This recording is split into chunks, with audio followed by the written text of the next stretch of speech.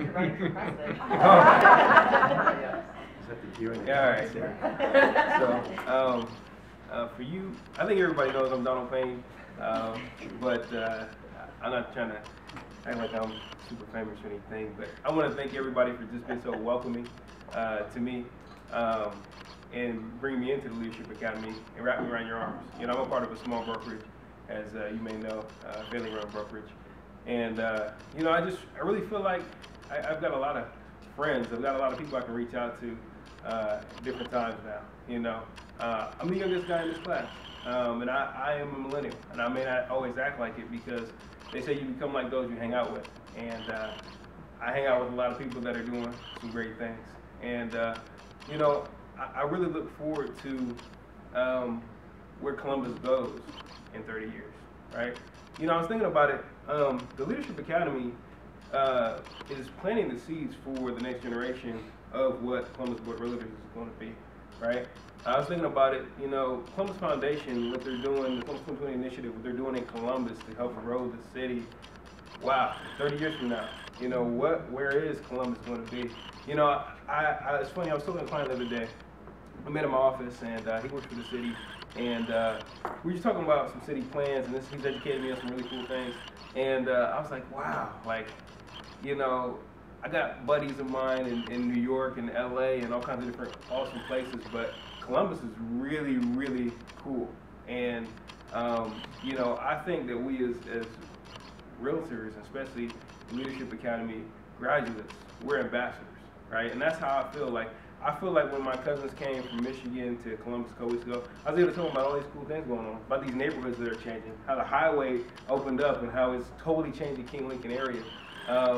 You know, and you know, as some people said, you know, I don't know if I would have, you know, applied for the program, because I think that small brokerage, or just in general, we always think about the next deal, the next piece of money, or whatever, and you don't want to take time away from your business. You think your business is everything, but it's almost like these experiences make you more valuable to your business, and it makes you, it like attracts business. You know what I mean? Like when you become a more valuable person, more value comes to you, and so, you know, that's really what I felt from this experience. Was just it gave me a lot of life, right? I feel like over the last year and a half, like my entire life has changed. Like I feel like, you know, I tell people this, and this may sound funny to some people, but maybe just where I was at. This is my 6th year as a realtor, and I think until spring of last year, I lived paycheck to paycheck.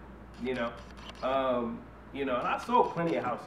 I think that it wasn't always the amount that I was selling. I think it was just the fact of just not knowing how to manage, or just always being so enthralled with your business that you don't know how to take, as Amy said, your perspective out, you know, and now my perspective is totally changed. And, you know, Arnold, I really appreciate just being here at every event. You know, Jill, I appreciate you and Rob giving me that little business coaching session, and many a times that Rob has coached me up personally, you know, with my question and answer sessions, you know, and, you know, Sue and Charlotte, Stan and Barbara, I just, the example, you know, that you have been to the Columbus Board of Realtors, and just, you know, I know where this organization is going. You know, I think that without this organization, I wouldn't be given a Corp Pack.